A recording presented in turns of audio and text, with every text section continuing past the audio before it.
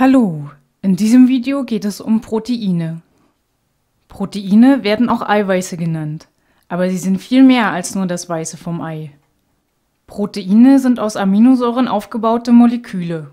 Sie gehören zu den Grundbausteinen jeder lebenden Zelle und sind die Voraussetzung für die Struktur und Funktion von Zellen. Die meisten strukturgebenden Proteine sind faserförmig. Dazu gehört das Aktin, das in den Muskel, aber auch allen anderen Zellen vorhanden ist, das Kollagen des Bindegewebes und das Keratin, aus dem Haare und Nägel bestehen. Es gibt Motorproteine wie das Myosin in den Muskelzellen und Proteine, die andere Stoffe transportieren, zum Beispiel Den kompletten Film und viele weitere findest du auf www.sofatutor.com. Über 7000 Lernvideos erklären dir, was du für gute Noten wissen musst. Tests überprüfen dein Wissen nach jedem Video.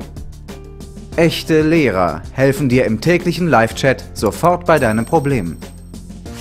Du kannst außerdem Privatstunden bei deinem persönlichen Online-Tutor buchen, um tiefer in ein Thema einzutauchen.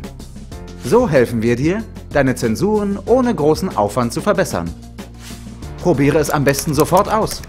Auf www.sofatutor.com